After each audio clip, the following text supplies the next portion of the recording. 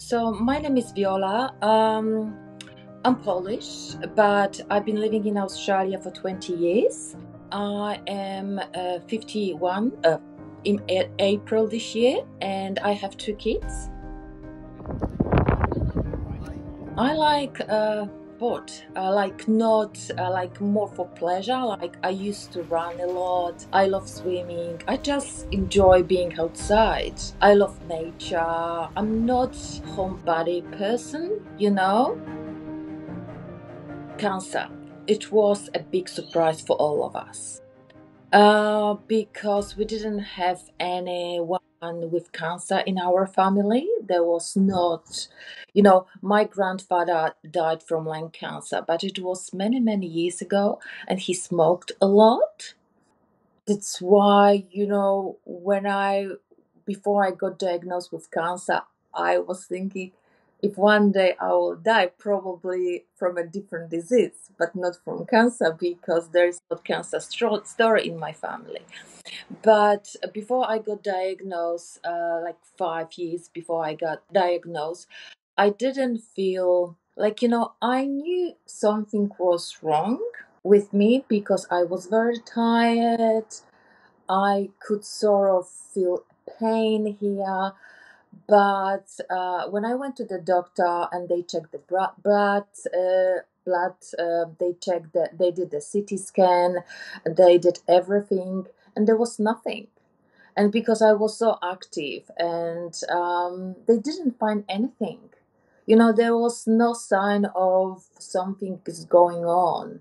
And all of a sudden, when the pandemic started, it's exactly 2020 in February, when everything, the COVID and all this is just the beginning. This is the time when all of like I remember, I was at home and my son said, "I don't feel well," and I said, "That's okay, stay at home." And then I went to work, and suddenly I could feel like a sharp pain. And since then, I started to feel very weak and weaker and weaker.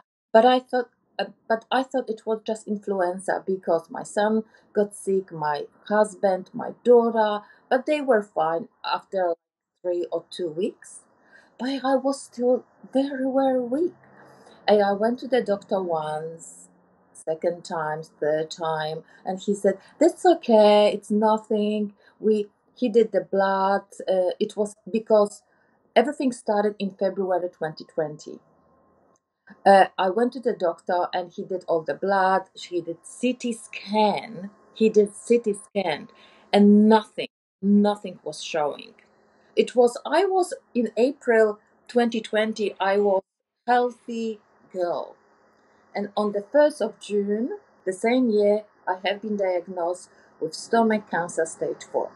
So this is how sneaky the cancer is. This stomach cancer is just takes you by surprise because I didn't even have a pain in my stomach.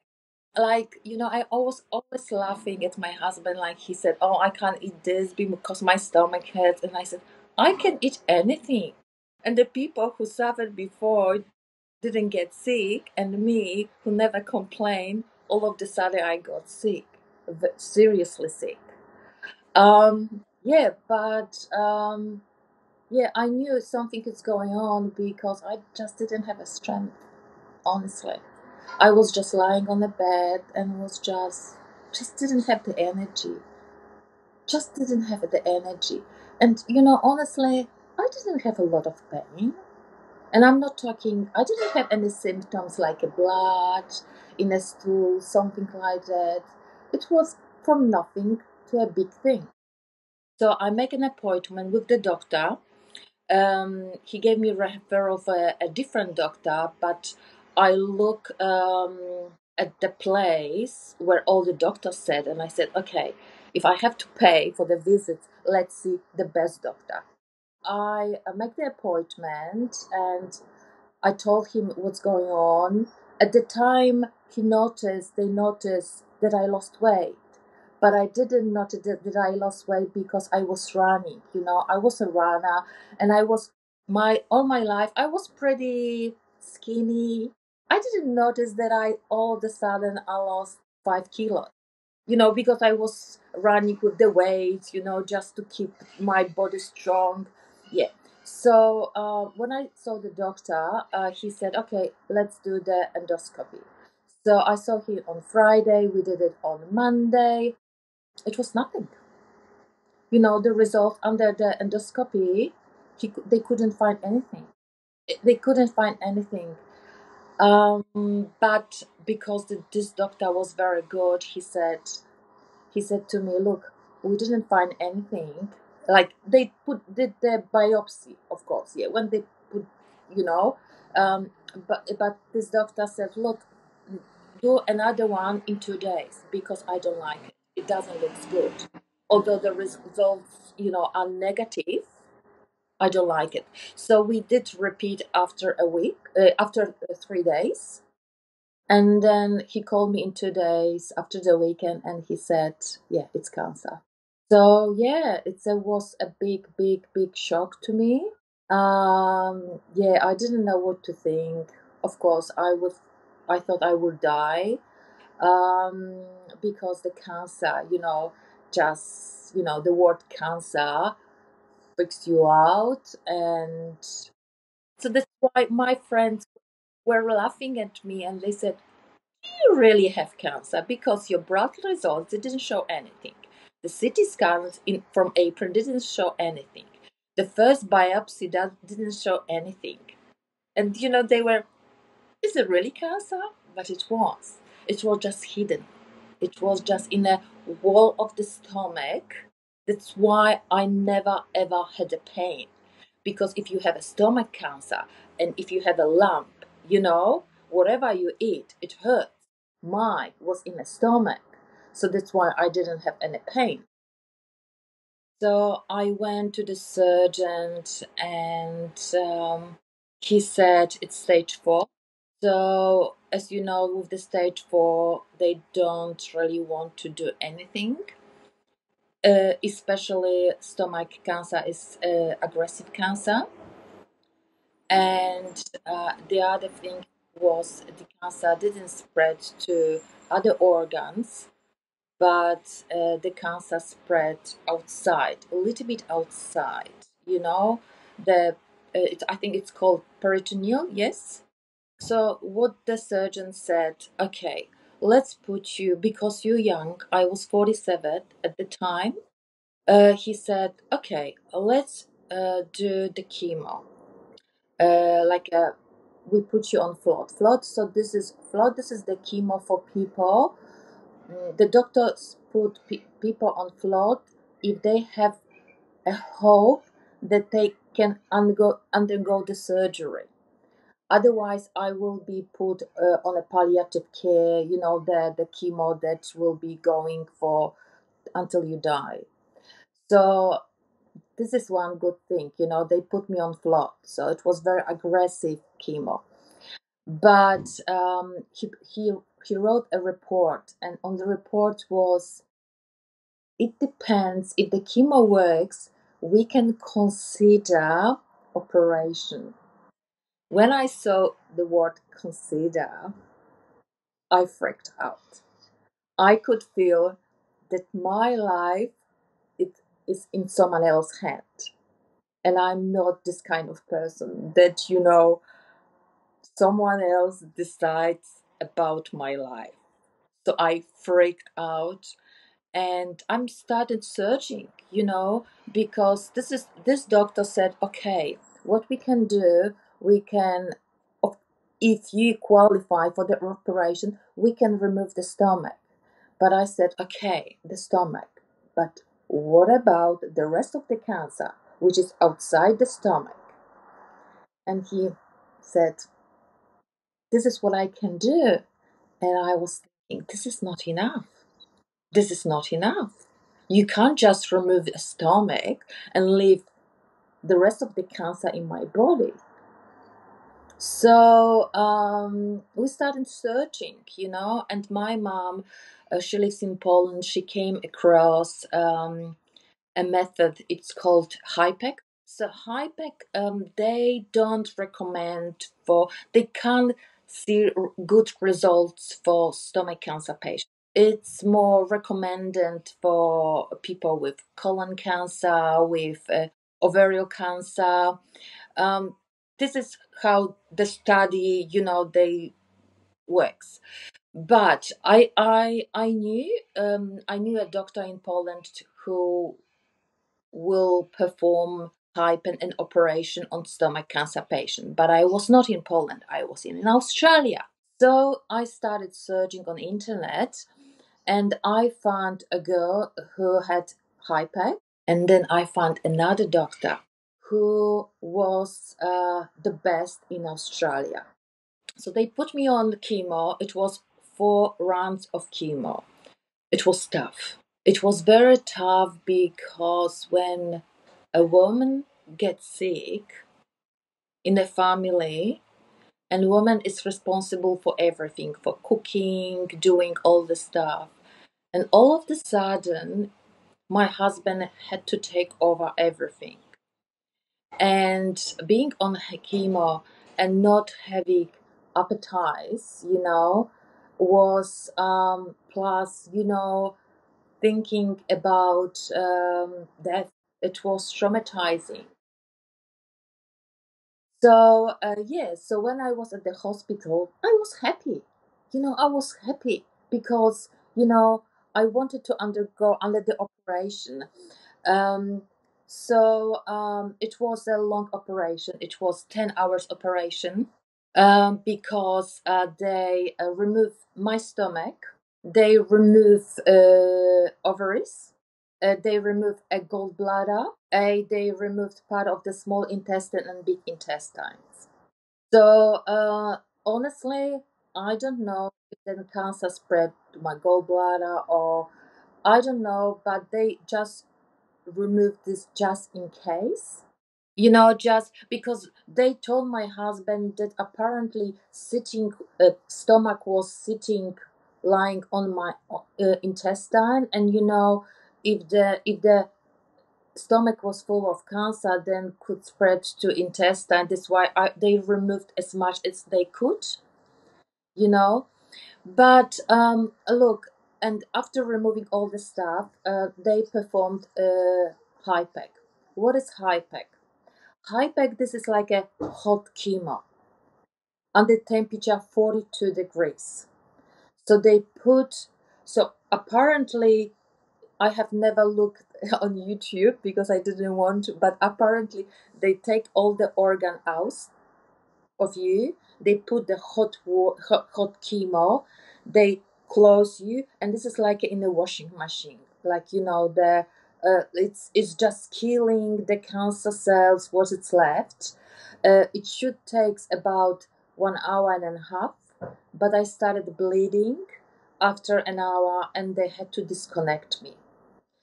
So that's why it took so long. It took 10 hours. And then I went to the intensive care. They expected to me to be there for 4 days, five, because this is HIPEC is very aggressive treatment, and only strong young people can be qualified for it. But I always had a lot of energy, and like when I had the operation, and then when I woke the next morning, I was happy. The first question was, did they operate on me? This is what I wanted to know, because I know a lot of story that then open you up, and then they said, okay, sorry, it's too late, we can't do anything, and they said yes. So I was happy already. And because this is like you go on holiday, and then you come back home, you still have this energy from the holiday, and then with the time you just, this is like a balloon. And this is what happened to me. I had the operation, I woke up the next day in an intensive care. It was in the middle of the night, and I was chatting.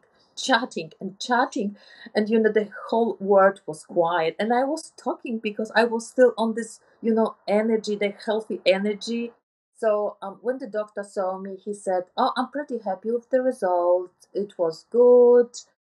So they said, "Okay, it looks like you look okay, so maybe we can move you to a normal ward straight away." And I said, "No way." I just, under, there was operation 10 hours. I want to stay in intensive care because I didn't know if the people in the normal ward will know what to do with me. At the beginning they say you stay 4 days, and they wanted to discharge me under 24 hours because I looked pretty okay. So they kept me for 2 hours, and then I stay another 3 weeks in a hospital. It was hard, I have to tell you. It was hard because everything stopped inside my body. The intestine were not working. It was a big shock for your body. They removed half of the organs. Look, I was in pain, but not all the time. And because I in Australia the health system is pretty good. They have a pain team, so they are pretty on top of everything. The only thing that I remember is after the operation, after the high pack, I had a stomach, like I was laughing, I like being in a being pregnant, because they want me to release all the stuff by myself. They wanted me to go to the toilet by myself. They didn't want to do anything, you know that it was not right with my body. So yeah, so this is what happened. And after 3 days I got discharged. I went back home. I was healing. Yeah, but I wanted to go back on chemo, on the second round of chemo, pretty straight away, although they said you need at least like 2 months to recover, because it was a big, big shock for my body. Not only the operation, but I think HIPEC was, the tough. I tried to be active, as I could. And, look, I'm alive because I was doing stuff that people don't do it. You know, I forced myself to walk. I even jumped on the trampoline, just to keep my body moving.